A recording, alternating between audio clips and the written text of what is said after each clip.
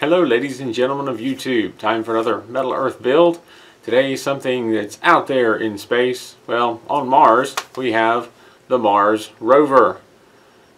Now I've done the Lunar Rover and the Lunar Module and one of the satellites. And it's taken me long enough, it's time to put this one together as well. So let's open it up, see how difficult it's going to be while we put it together. Let's open up the Mars Rover.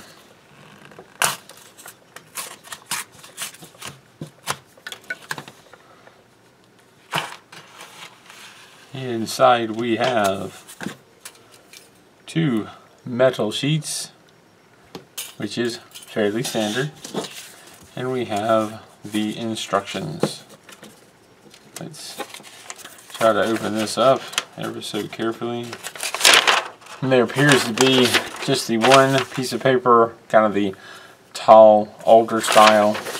So fold this in half so we can look at the top half of the front sheet. Everything's basically broken into quarters. We have the top left quarter, which is where you start. I mean, it shows you the Metal Earth logo and the line drawing, some tips in here about insertion tabs, insertion holes, fold lines, and one of the parts to point to what they're talking about. There's always the needle nose pliers are helpful for assembly. And then we have a sort of legend here when you're looking through the assembly flowchart and you see a blue circle that's telling you that that tab needs to be bent over, or at least according to their directions. The green triangle is indicating to insert a tab and twist it about 90 degrees to secure it. And here's a little bit about pulling and screwing the tabs to make them more secure.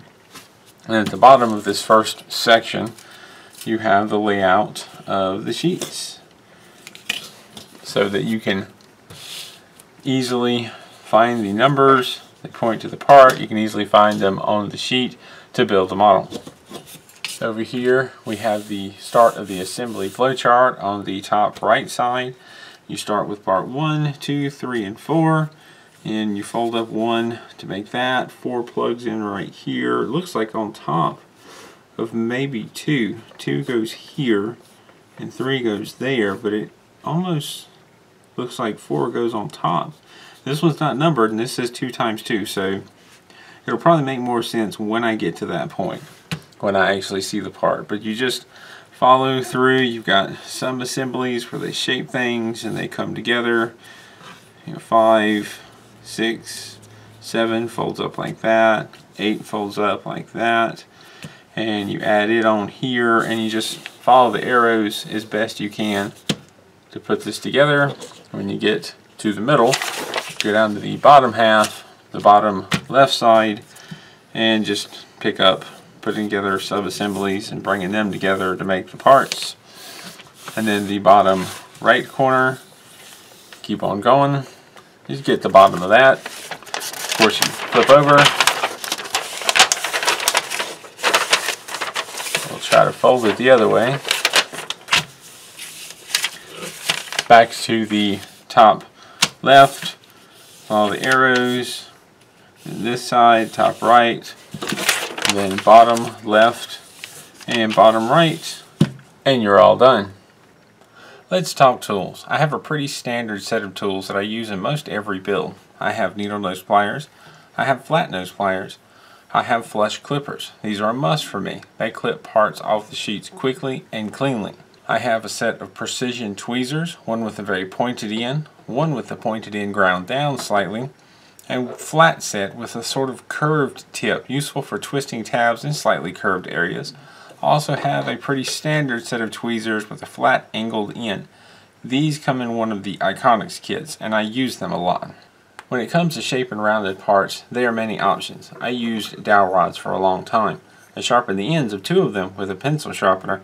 These 2 are great for making cone shapes. Another option is a cheap drill bit set. This set has quite a few different sizes to choose from. Another option is a set of step mandrels. Ring pliers or round nose pliers can be found with jewelry making tools and work wonderfully for curving delicate and or hard to get to areas. These Kelly clamps or hemostats, I've heard them called several names, can be used to hold on to small parts while guiding them into place. They lock, so they won't let go. I do not use them much because they have teeth and you can scratch the part, but sometimes my hands are just too small. Curved needle nose pliers to me are very useful for bending over longer, thin areas that have obstructions.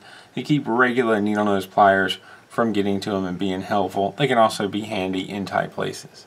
We briefly looked over the instructions and the metal sheets. Got some tools together to get me started. Let's put this together.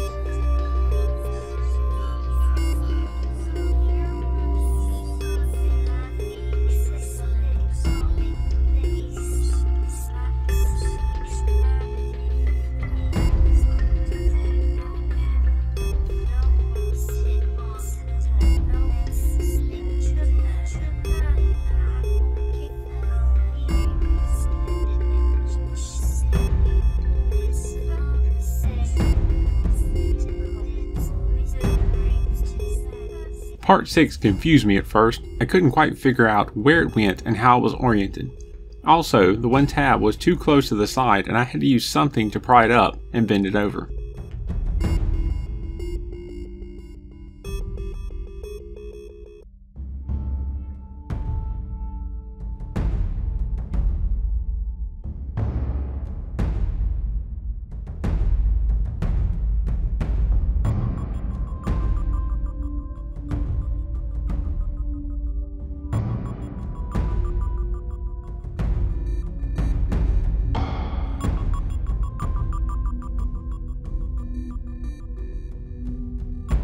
I should not have used the flat nose pliers to twist a tab. They tend to break the tab rather than just twist them.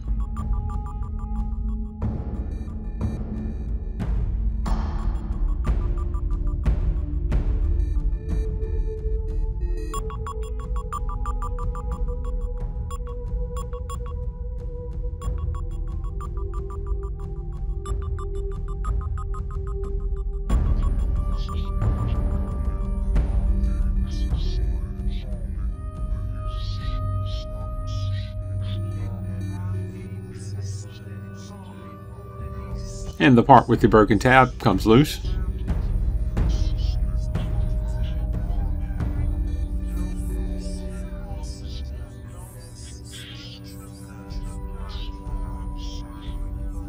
Time for a dab of Loctite.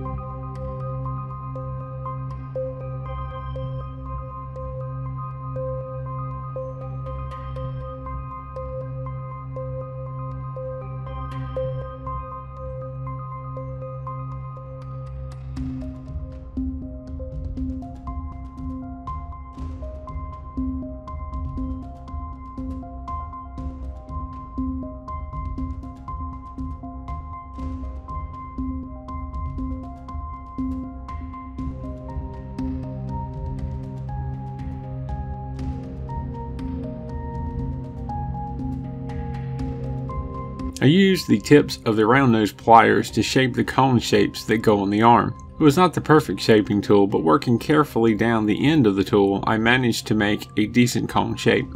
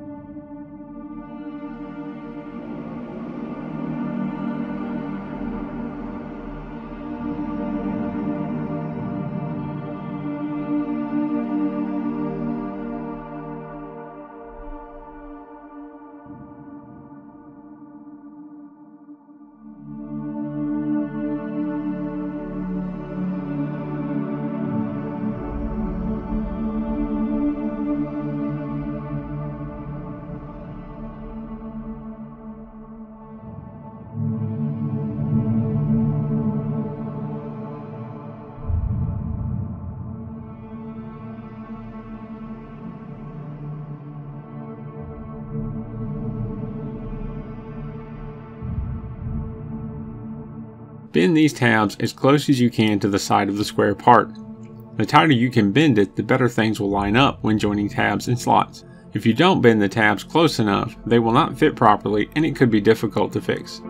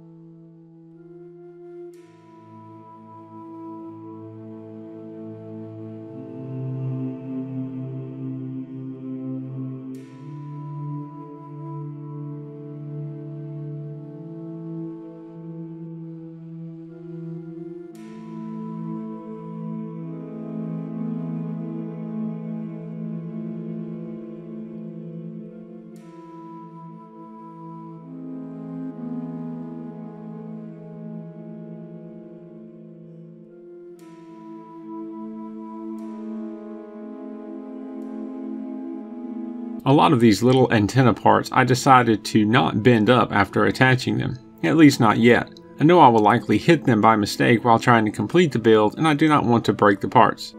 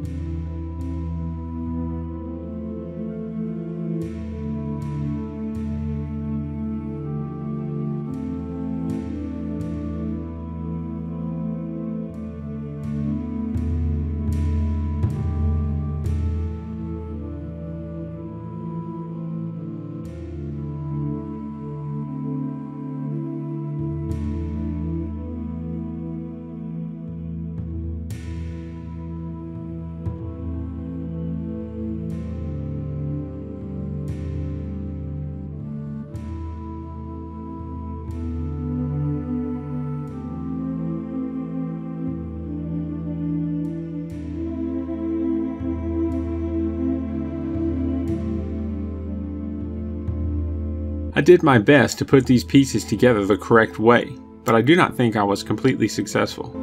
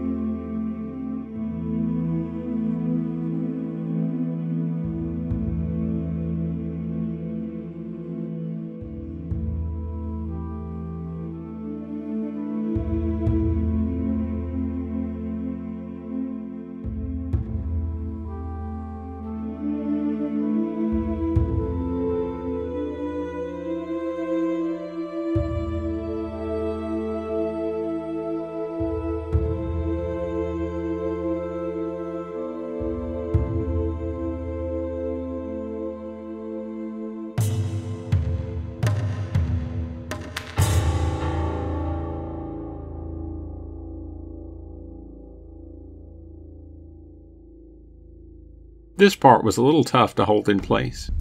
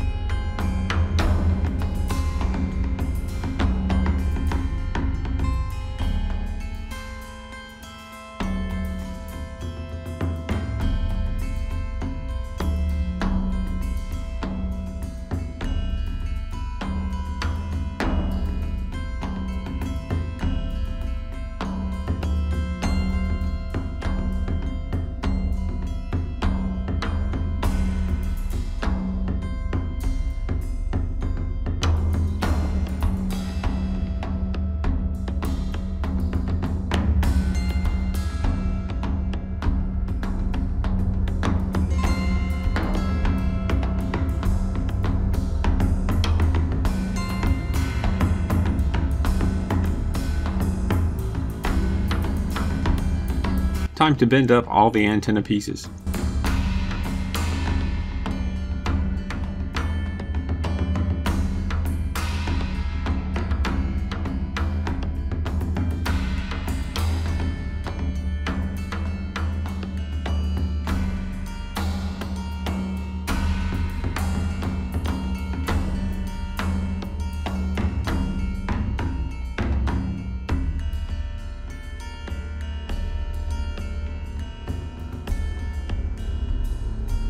I originally bent the pieces on part 45 the wrong way.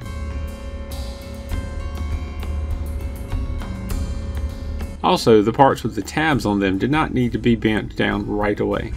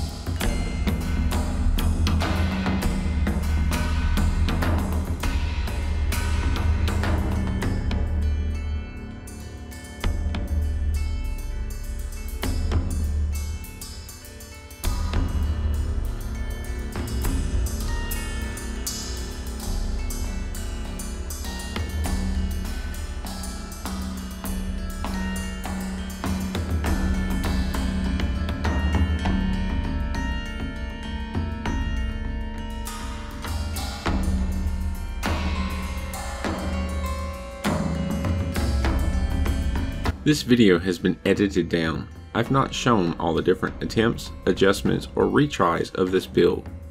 I also clip out parts where I am studying directions, searching for and clipping parts, and sometimes repetitive steps.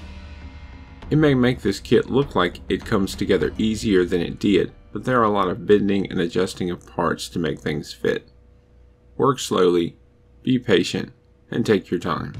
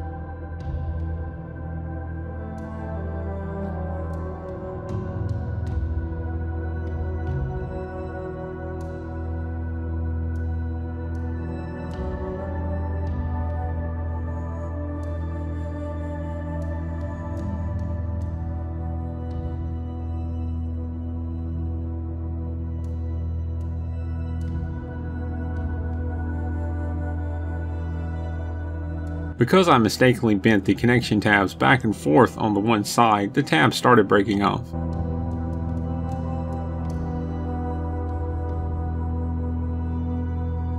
This is one of those times where I ended up going back and buying a second model. I just reassembled the broken wheel section and kept going.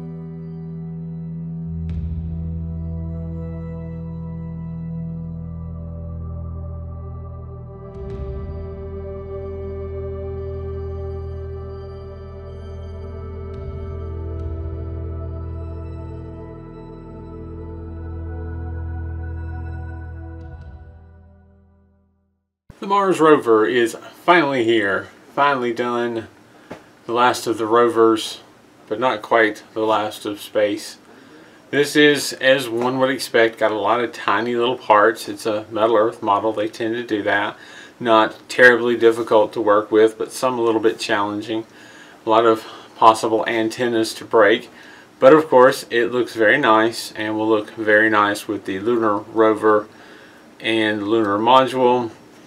And aside from the problems I had with the tabs on the leg breaking, which were kind of my own fault, this was another fun build. The Mars Rover took about 3.5 hours to build, which is a little more than I would have thought. Again, with the problems with the legs, probably subtract about 10 minutes from that, 5 to 10 minutes, which is not that big a difference. It may take you longer, it may be quicker for you. But this is a nice build. If you're into space, add this to your collection. It's not that hard. It's not a beginner's model, but it's not an expert model by any means. I'm going to end it with, as always, if you have any questions or comments, feel free to leave them down below. Thank you for watching, and keep on keeping on.